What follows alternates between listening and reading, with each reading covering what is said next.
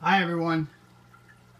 I just want to give you an update on my winter project, which is a sump pump. A sump for the 90-gallon aquarium. So this is a 90-gallon aquarium. It had a hang on the back filter, and it's got a canister filter. So I wanted to try the sump system for quite a few years. So I watched videos on YouTube, Uaru Joey, as well as many other videos, and this is the system I came up with. So below the tank I've got a 20-gallon tank that I had extra that's acting as my sump. I have a Sen, I think it's 300 or 600 water pump. Those are two heaters that seem to be working great. I have a bucket full of medium, and the input to the bucket is here. So the water flows from the tank. You can see the flow's pretty good. I come down here, I have a nylon on it for kind of a pre-filter. Catches some of the plant material things.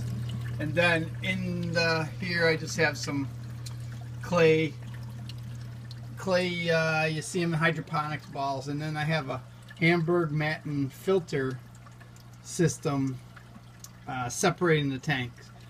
So that's all I have. So I did no reconstruction of the tank. I'm just using the 5-gallon buckets. So I sawed the bottom off of one, and I have the other one full of medium. I have some PVC pipes holding the tray up.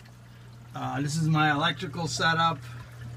This is my 305 fluval that I'm, someday will replace.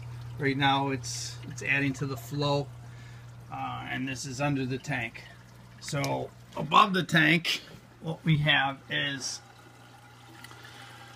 the DIY Overflow, and I have the check valve that goes to an aqualifter pump. They said, one of the videos said to do this for peace of mind. Basically, it will pump any air, so that siphon will never break.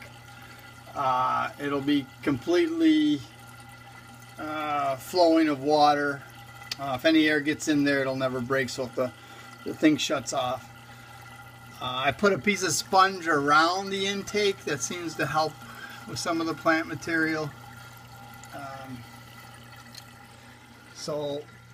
And then on this end, I don't know if you can see it, but the input has a valve.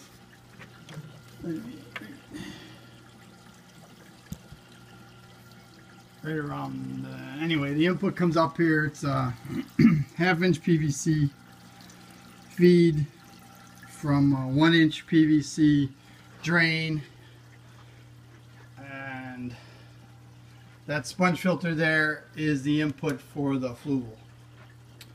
So that's my DIY project for this year, and it seems to be running and functioning well.